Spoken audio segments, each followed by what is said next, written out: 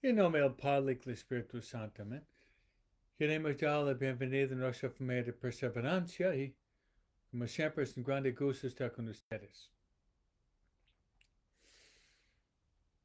Y queremos, como siempre, invitar a María de estar con nosotros.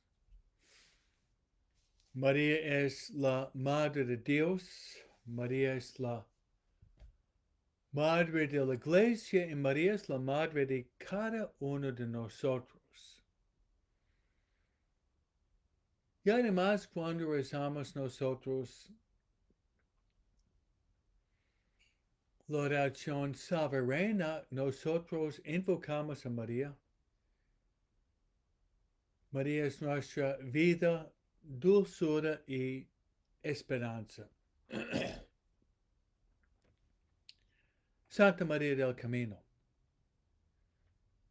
Vamos a invitar a María de caminar con nosotros. Caminar con nosotros hacia la vida que nunca se acaba, la vida eterna. Rezando la oración que le gusta más. Es el Ave María. Dios te salve María, llena eres de gracias, el Señor es contigo. Bendita tú eres entre todas las mujeres, y bendito es el fruto de tu vientre Jesús. Santa María, Madre de Dios, ruega por nosotros pecadores, ahora en la hora de nuestra muerte. Amén. Luego, hermanos, queremos también invitar a estar con nosotros nuestra guía espiritual. Nuestra guía espiritual es el Espíritu Santo. Es el Espíritu Santo. Espíritu Santo es el Paráclito. También el Espíritu Santo se llama el don de los dones. También el Espíritu Santo es el dulce huésped de nuestra alma. También el Espíritu Santo es el santificador, aquel que nos ayuda en nuestro camino en la santidad. El Espíritu Santo también es el dulce huésped de nuestra alma. No podemos negar que el Espíritu Santo es nuestro consolador. Consolador y consejero. El Espíritu Santo también es nuestro maestro interior. San Pablo dice que no sabemos rezar como conviene. Pero el Espíritu Santo intercede con gemidos inefables para que digamos Abba, que significa padre o papi.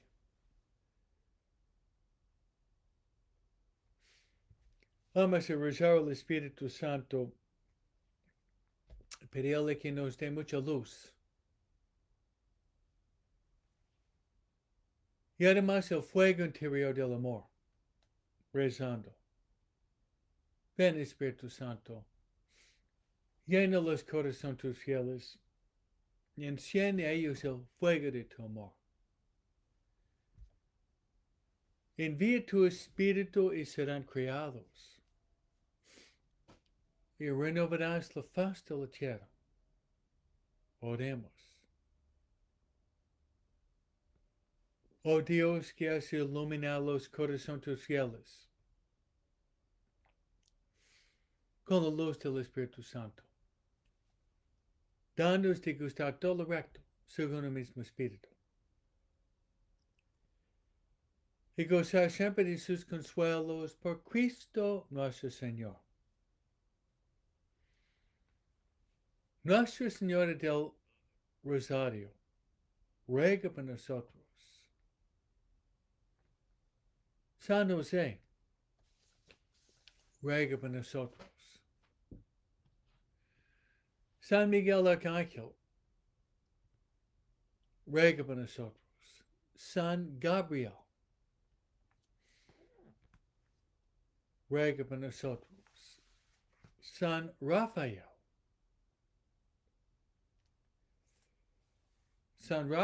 ruega por nosotros. Santa Ignacio Loyola, ruega por nosotros.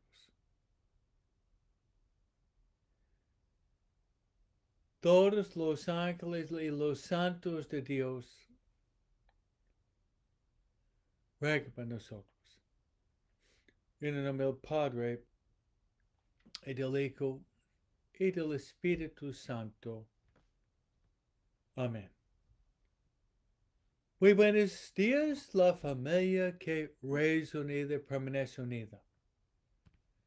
Eso es cierto. La familia que reza unida permanece unida.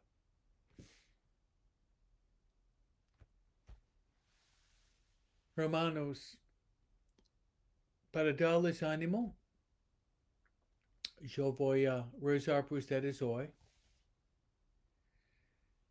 En la oración más grande que existe es la Santa Misa. No existe una oración más poderosa que la Santa Misa. Es la oración por excelencia. Y debemos dar gracias que somos católicos. Y tenemos este tesoro de la Santa Misa todos los días. Dar gracias por la Santa Misa.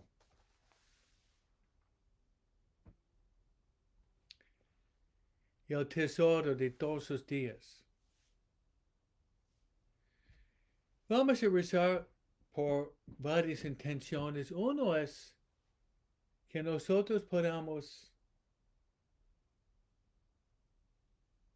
ser dóciles a las inspiraciones del Espíritu Santo. La docilidad. Y podríamos rezar así. Ven Espíritu Santo, ven. Ven Espíritu Santo, ven mediante el corazón de María. Ven Espíritu Santo, ven. Ven Espíritu Santo, ven mediante el corazón de María. Mi segunda intención, me gustaría rezar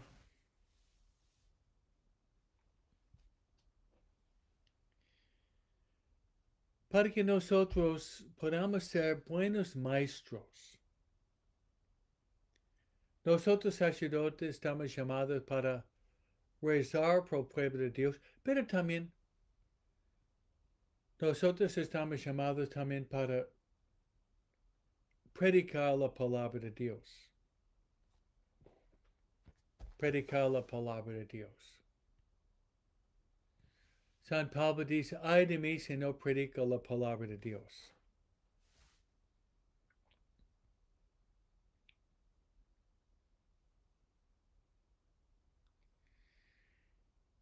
Y ustedes de infundir en sus hijos la verdad de la fe, en sus hijos.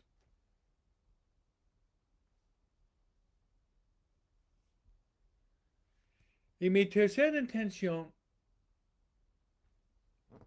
hermanos, una intención muy agradable a Jesús y María.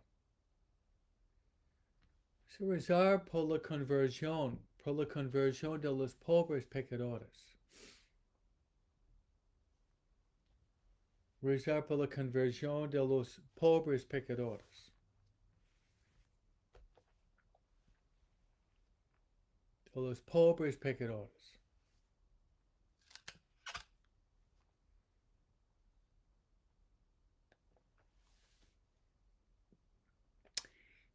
en manera especial por los moribundos, los que están a punto para morir,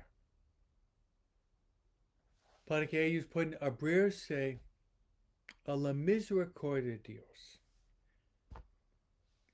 Mis hermanos, son las intenciones que vamos a poner sobre el altar y mucho más.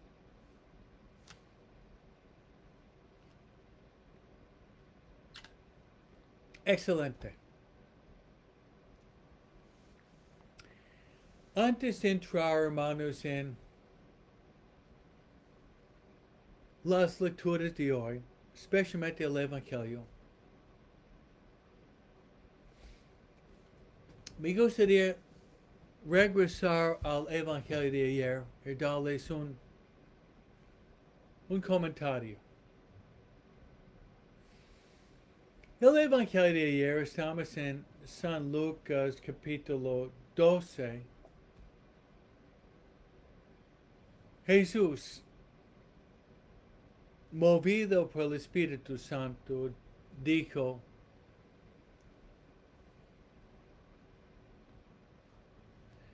tengo un grande deseo para traer fuego a la tierra. Y no está en paz hasta que este fuego esté ardiendo. Fuego.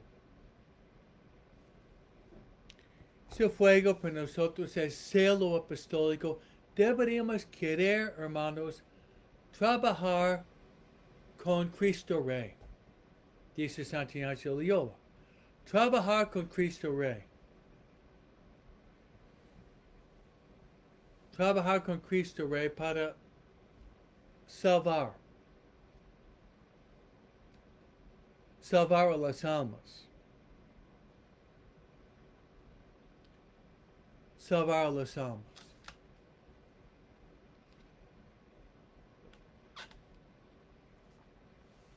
Pero Jesús en el Evangelio sigue con lo siguiente: de no pensar que yo he venido para traer paz a la tierra, más bien división. Paz a la tierra, más bien división. En 9:5, 3 se van a poner en contra de 2 y 2 en contra de los 3. Padre estará en contra del Hijo y el Hijo en contra del Padre. Madre en contra de la hija y la hija en contra de la madre.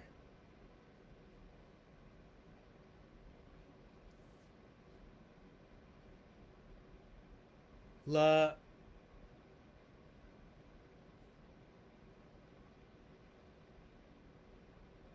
madre contra la nuera y la nuera contra la madre. En fin, como dice Jesús, división.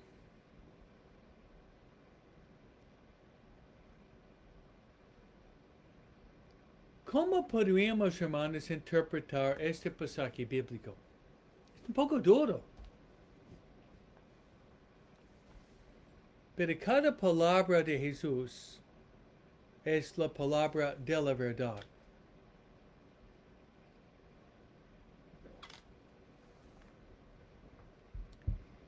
Yo le voy a dar una interpretación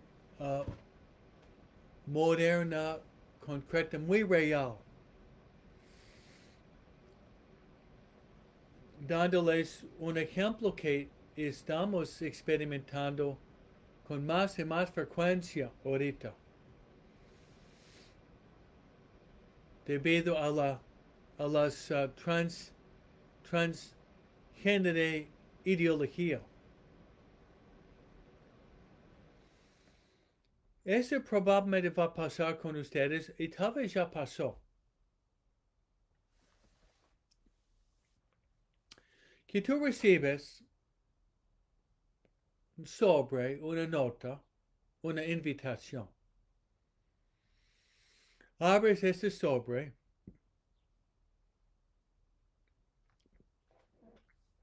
y hay una invitación muy elegante.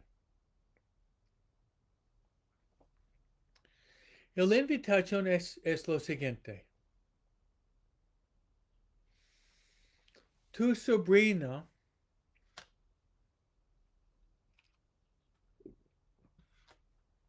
que es también tu ahijada, te manda una invitación el mes que viene, en noviembre, la semana antes del Día de Gracias, ella le invita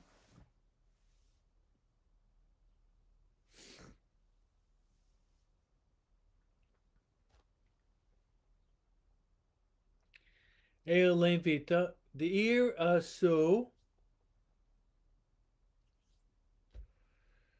entre comillas, su, no me gusta decir casamiento, pero le invita a su celebración, donde ella se va a unir con su amante, que es otra mujer.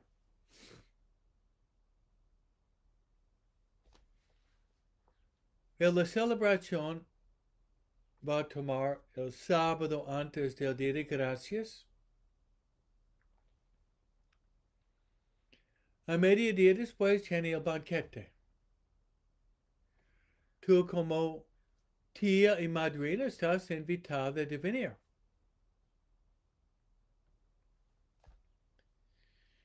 Y tú estás casado con 3 hijos.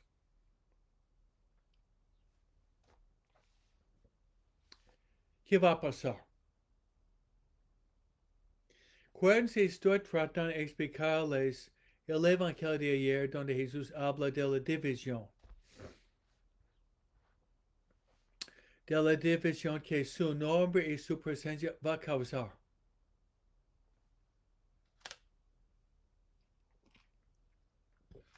Entonces tú, entendiendo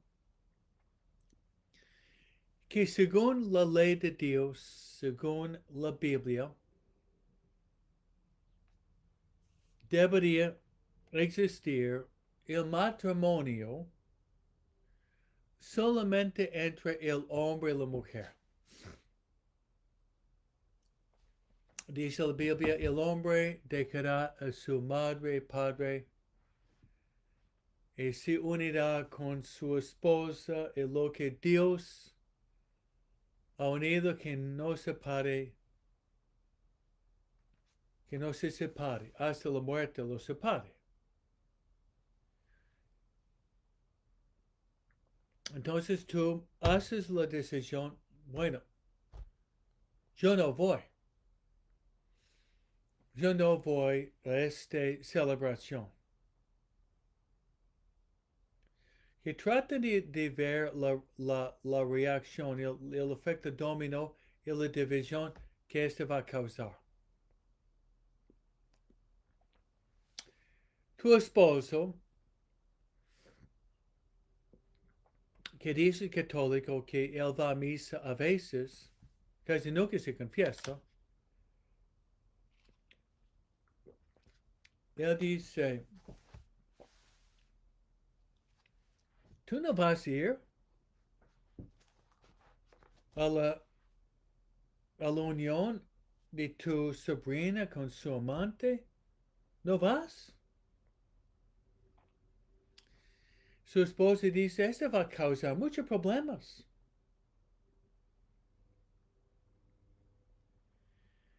Eso va a causar muchos problemas, porque tenemos familia grande. A veces debemos saber adaptarnos, ceder a situaciones complicadas, dice tu esposo.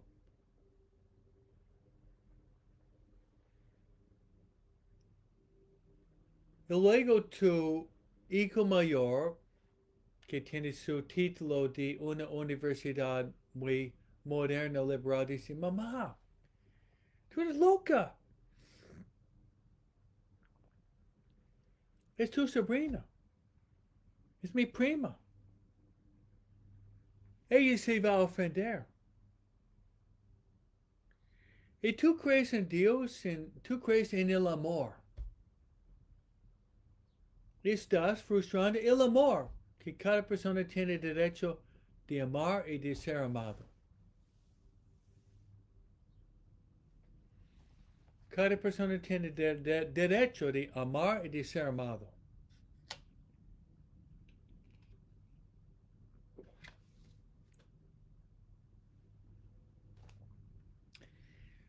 Luego tu otra hija está contigo y dice, mamá, yo te apoyo. Desde la niñez tú me enseñaste que el matrimonio debería existir entre el hombre y la mujer como Adán y Eva.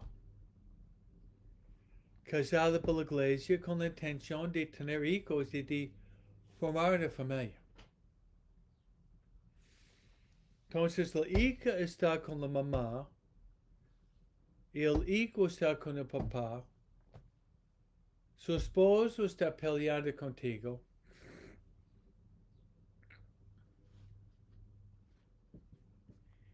Entonces todo este mes antes de la celebración hay mucha tensión, división, ataques, a veces palabras hirientes, especialmente tu esposo te manda a ti. Pero tú no vas a cambiar porque no quieres ofender a Dios. Y quieres mantener tu firmeza en la convicción de lo que es bueno y malo.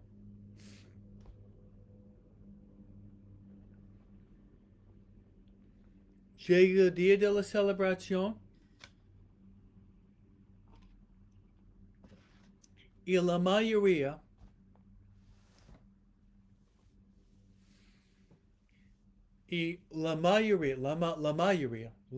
de los parientes, la mayoría de los parientes están participando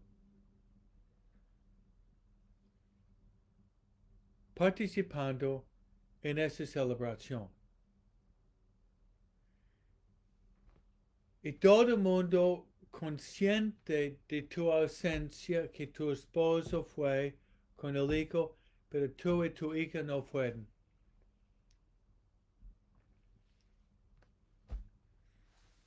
Cayó la bomba. Pero tú, ¿qué estás haciendo? Tú estás viviendo el Evangelio de hoy. Donde Jesús, de ayer, no he venido para traer la paz, sino la división en la familia 3 contra 1, 2, familia de 5. 3 contra 2, 2 contra 3. Padre contra hijo, hijo contra padre. Madre contra hija, hija contra madre. Nuera contra madre. Entonces, división. Y podría ser desde este día, tu relación con tus parientes se acabó. Es una relación muy tensa. Hasta la relación que tú tienes con tu esposo está tensionada.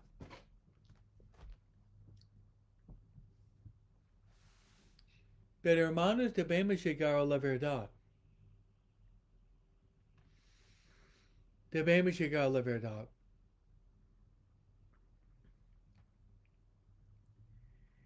Y la verdad es, que viene la Biblia,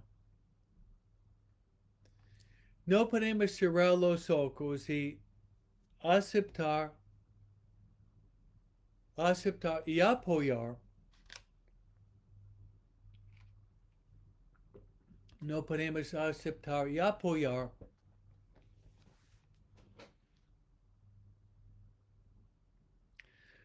a lo que está intrínsecamente desordenado y pecaminoso. La unión de dos personas del mismo sexo, Dios no lo quiere. Tal vez para ayudarles, ustedes podrían tomar como modelos, ejemplos, los santos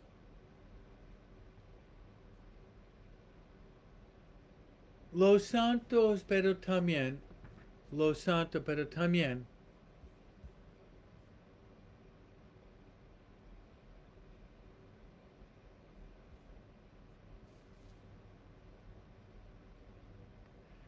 los santos sí, pero especialmente los santos que son mártires.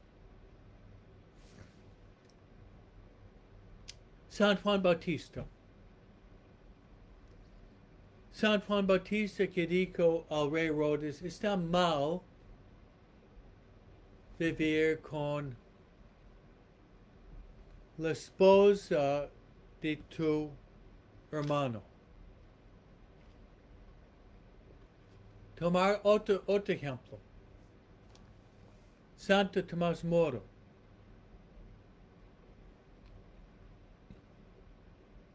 Donde decía el rey Herodes, rey Enrique VIII,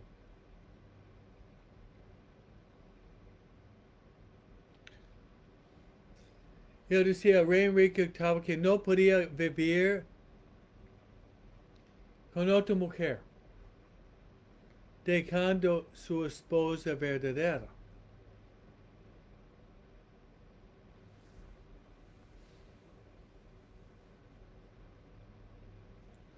Tomar como Santa María Goretti,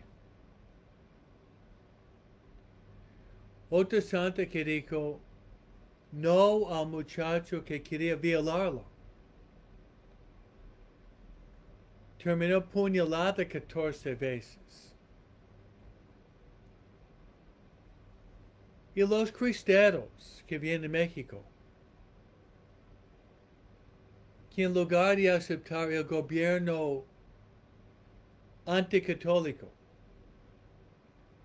ellos dijeron que vive Cristo Rey.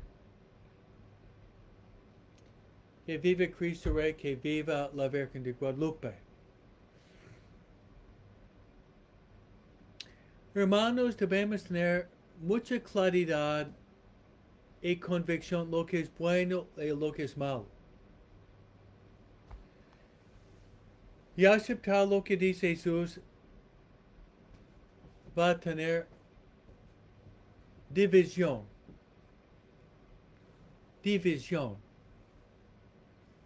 en la vida. Los que quieren seguir a Cristo con la cruz y los que quieren seguir al mundo con sus valores. Esta, hermanos, sería una interpretación del Evangelio de ayer.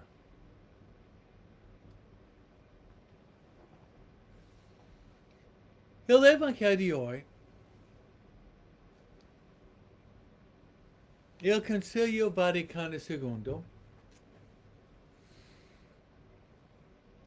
básicamente había tomado el Evangelio de hoy para dar uno de los temas principales del Concilio Vaticano II. Y es, debemos saber leer los signos de los tiempos. Se lo repito, que nosotros debemos saber cómo leer los signos de los tiempos.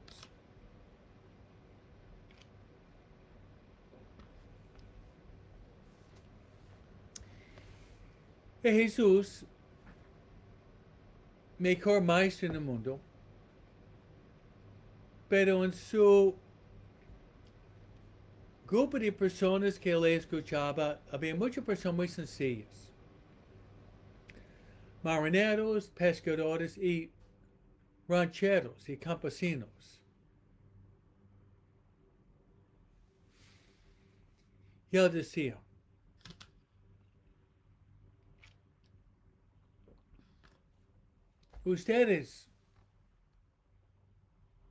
Ustedes saben leer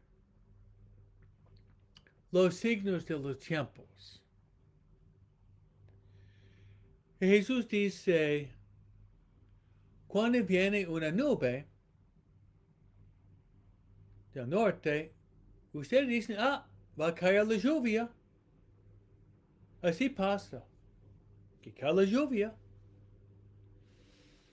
Luego, cuando viene un viento del sur, dicen, va a ser un día caluroso. Y ciertamente es un día que tiene calor, como ayer. Luego Jesús dice, hipócritas, ustedes saben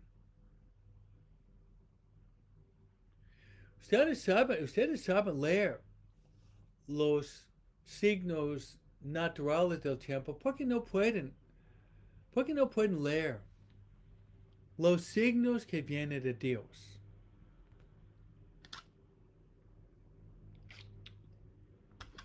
Vamos a platicar sobre esto hoy.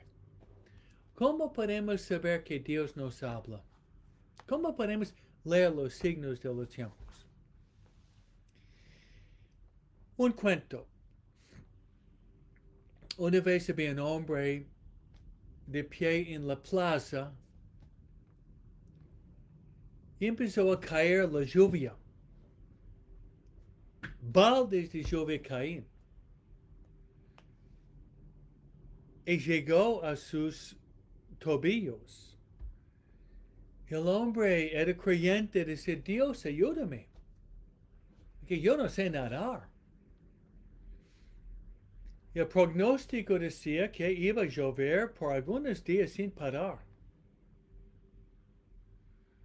Y pasó un barco de remos y el hombre decía, Señor, está cayendo, si quiere, puede entrar, te transporto a la tierra. El hombre dice, no, Dios me va a ayudar.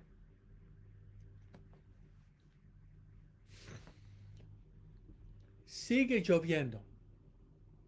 Y llega la lluvia hasta la cintura del hombre. Dice, Dios, ayúdame. Ayúdame, Dios.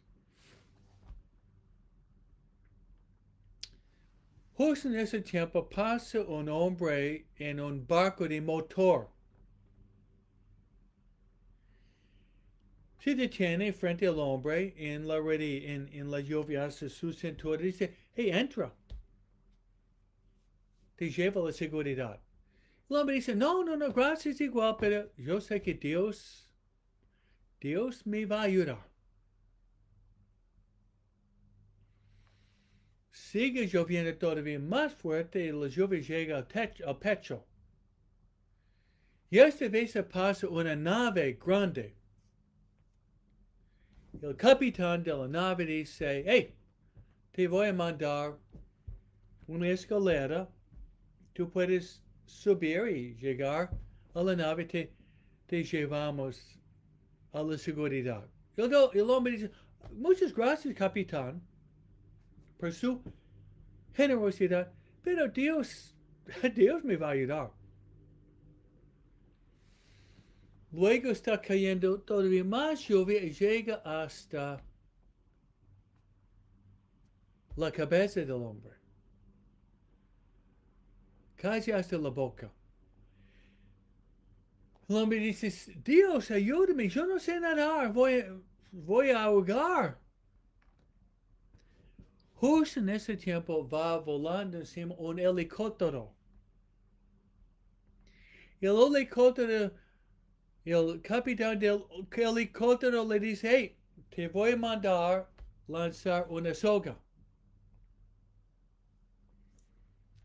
Y te voy a arrastrar a la seguridad. El hombre dice, no, gracias, porque Dios es bueno, Dios me va a ayudar.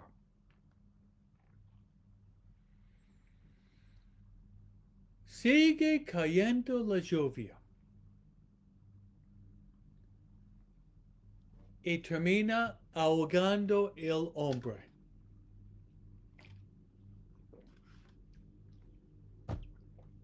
Y el hombre se parece frente a Jesús. El hombre se queja y dice, Jesús, ¿por qué no me ayudaste?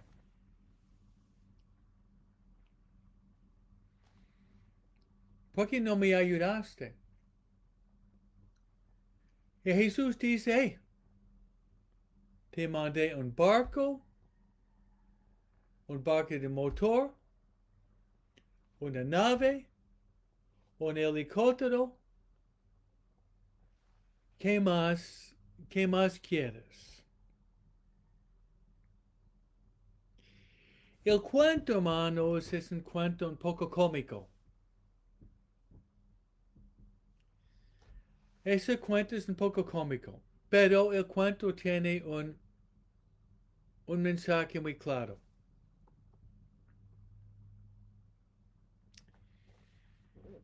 Es que Dios, Dios está omnipresente. Donde vayamos, Dios está presente. ¿Cuál es la pregunta catequética que los niños aprendieron? ¿Dónde está Dios? En el cielo, en la tierra y en todas las partes. Dios está en el cielo, la tierra y todas las partes.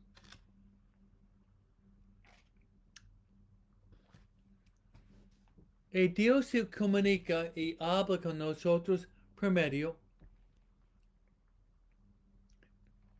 de circunstancias y otras maneras.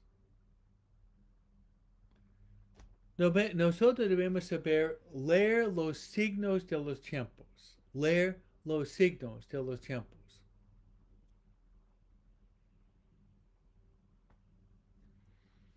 Leer los signos de los tiempos.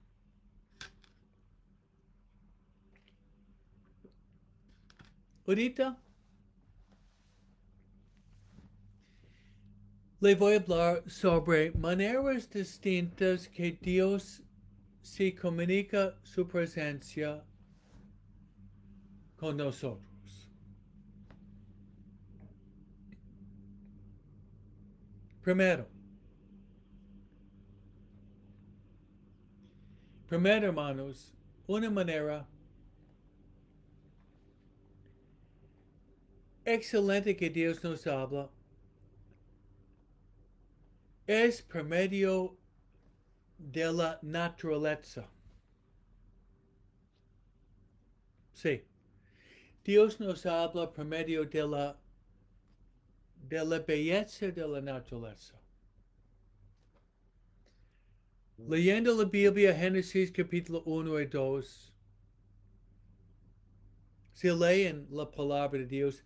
Dios ha creado, era bueno. Dios ha creado el sol, era bueno. Dios ha creado la luna, era bueno. Dios ha creado las montañas, buenas. Dios ha creado el cielo o las estrellas en el cielo, bueno. Dios ha creado el mar y los animales marinos en el mar, bueno. Dios ha creado los animales en la faz de la tierra, buenos.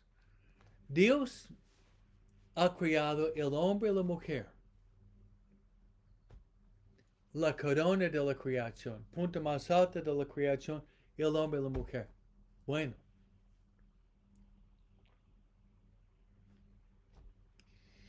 Entonces nosotros podemos llegar a Dios por medio de la belleza de la creación. Se lo repito, que podemos llegar a Dios por medio de la belleza de la creación. En ver la belleza de la creación es una ventana por la cual podemos llegar al Creador mismo. Pero sería bueno especificar para no caer en una falla teológica que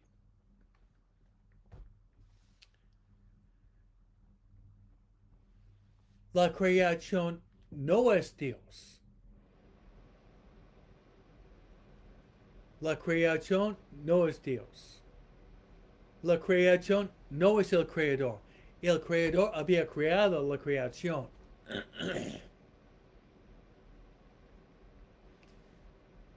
El creador había creado la creación.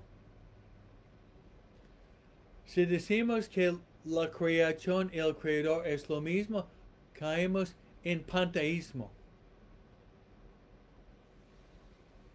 Panteísmo es una falla teológica.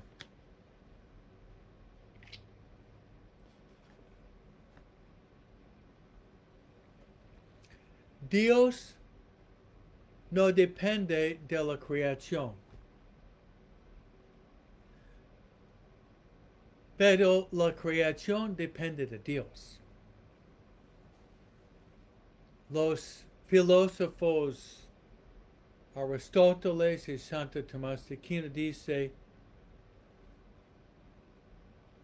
las cosas de la creación son contingentes, dependientes de Dios,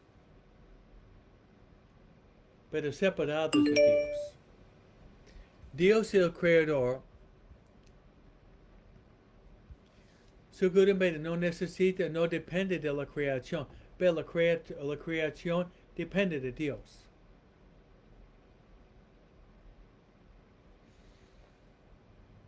Entonces me gustaría hablar sobre algo en la creación. Invitar a ustedes, si estás caminando un día en la creación, ¿cuál elemento de la creación es lo que te cautiva más, te atrae más?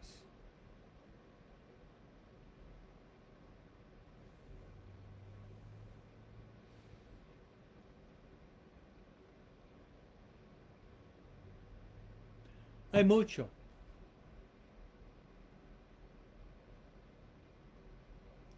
Le voy a decir uno que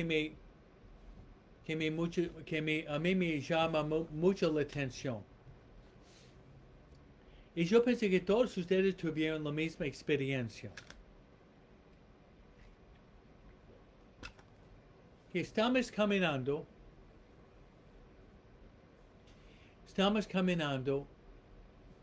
a la orilla del mar.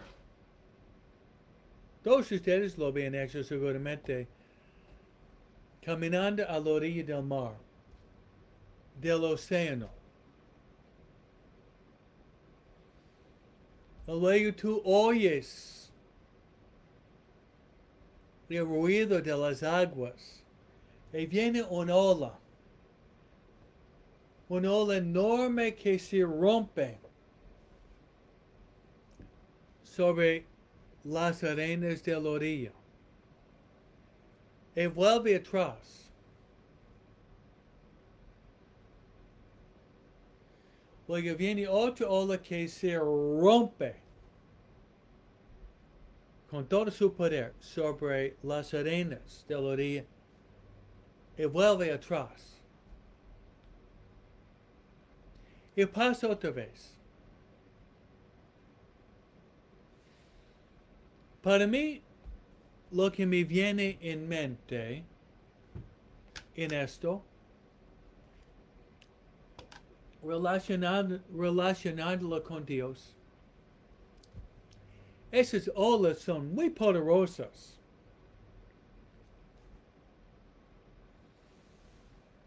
También Dios es omnipotente. Dios es todopoderoso. Dios es grande. Entonces las olas me hacen pensar qué grande y poderoso es Dios y al mismo tiempo qué pequeño y débil soy yo.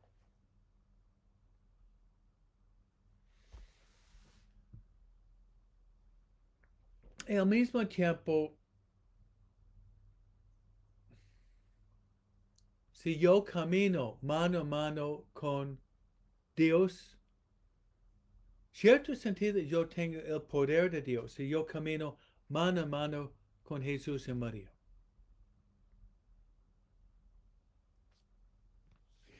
Otra reflexión teológica que brota de esta ola cayendo y regresando, cayendo y regresando, cayendo y regresando, es ese vaivén o entrar y salir de las olas representa a Dios en su atributo que Dios es eterno. La eternidad de Dios.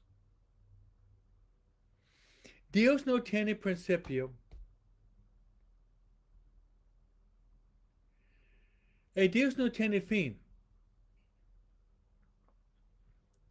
Nosotros tuvimos un principio, pero no tenemos un fin.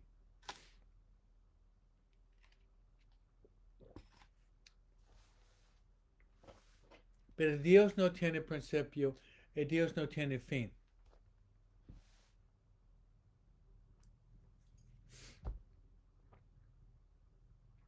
Qué grande es Dios.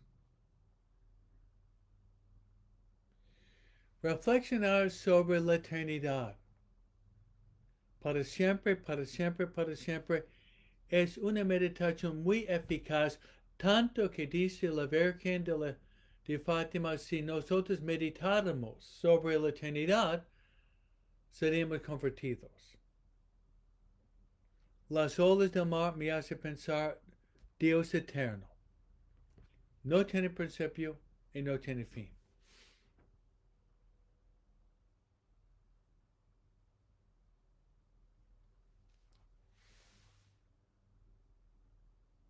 Que le voy a hablar otra manera que Dios nos habla.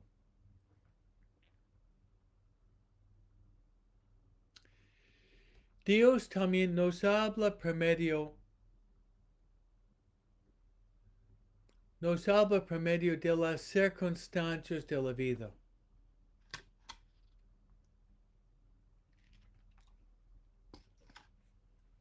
De los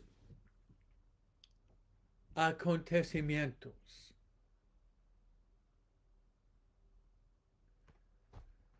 De los acontecimientos. Si ustedes quieren hacerme enojar, tal vez no le voy a decir en forma vocal, pero por dentro me molesta es decir, oh Padre Escobita, buena suerte.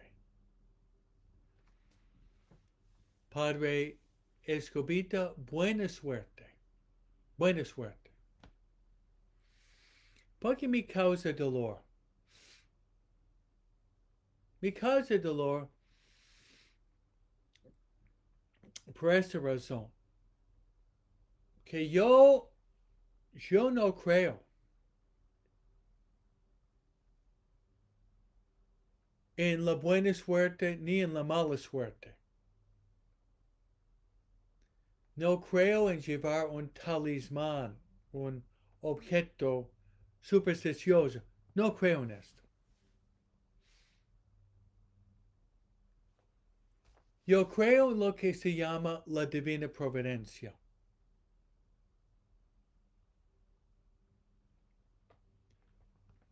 En la divina providencia. Como decimos, Dios proveerá. Dios mediante. Si Dios quiere. Son dichos españoles que vienen de la Biblia.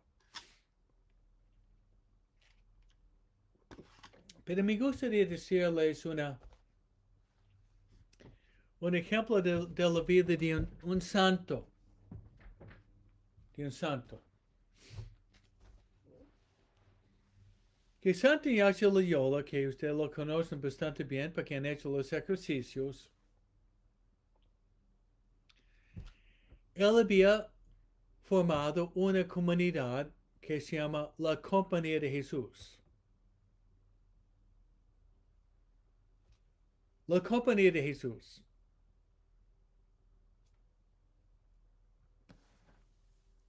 También los llamamos los jesuitas, la compañía de Jesús o los jesuitas.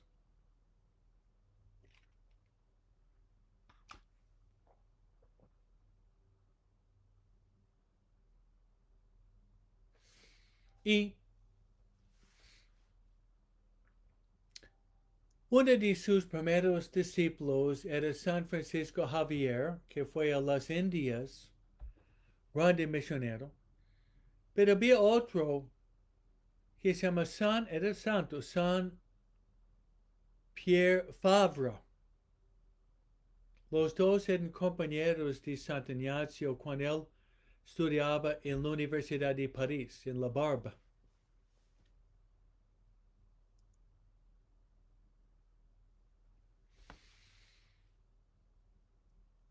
San Pierre Favre fue el primer de los jesuitas para ser ordenado sacerdote. Y era después de Santo Ignacio el experto mayor en dar los ejercicios.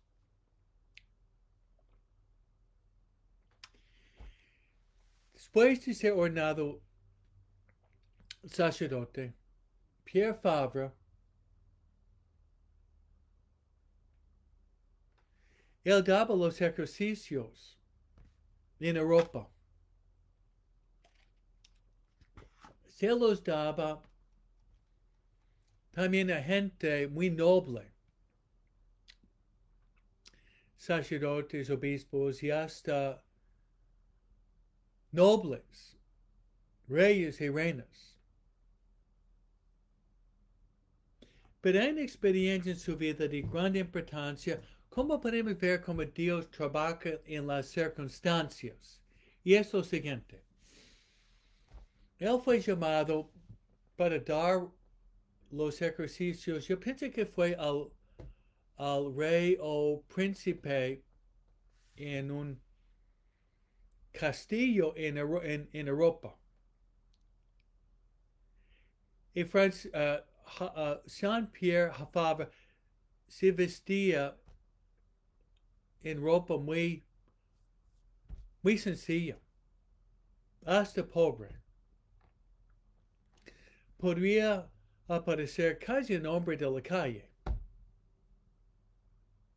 Entonces él golpea la puerta del castillo. Y no había fotos ni Instagram como tenemos hoy día. Era el más célebre después de Santiago de Loyola, pero no muy conocido. Y golpea la puerta, el portero abre la puerta y dice, ¿quién es usted? Y dice, yo soy Padre Pierre Favre, vengo para dar los ejercicios a su majestad.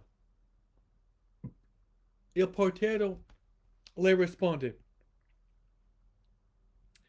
no te reconozco y no tengo información del rey que alguien va a venir para dar los ejercicios.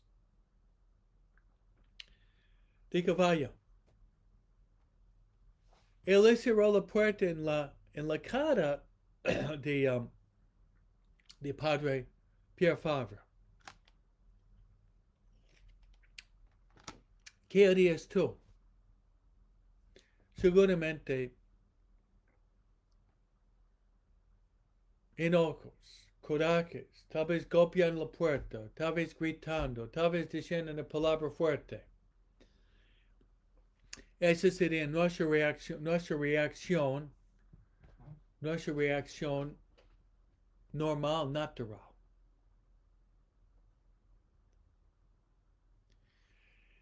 Pero se le llegó a la mente este Padre Santo esos pensamientos. Tantas veces tal vez yo he cerrado la puerta a Dios cuando Él golpeaba mi puerta.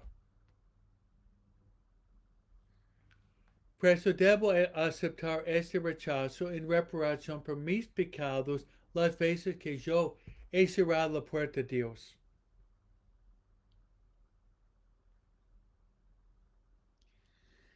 Luego él seguía pensando, rezando, voy a pedir que cuando muera yo, que Jesús abra la puerta a mí para que yo pueda entrar en la casa del Padre.